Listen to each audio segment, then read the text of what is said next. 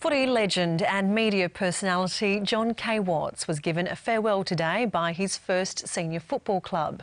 Wattsy died last Saturday at the age of 80, and today his friends, family and East Perth fans had their chance to pay their respects. Famous faces from the world of TV, radio and entertainment sprinkled with a bunch of footy greats. They'd come to honour East Perth's greatest player. Well, that's how Wattsy would have coined it. His football achievements, if you've never heard him, he'd tell you and tell you. That's how humble he was and tell you how good he was. He did play in 3 premierships for the Royals before heading east to Geelong, where he helped the Cats win the 1963 flag.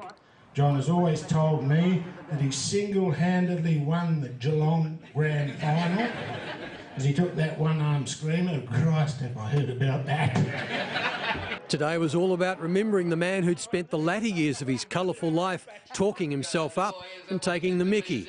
Barry Martin, his partner in those heady days when he and Wattsy dominated breakfast radio, flew over from Adelaide for today's service. We actually invented contra.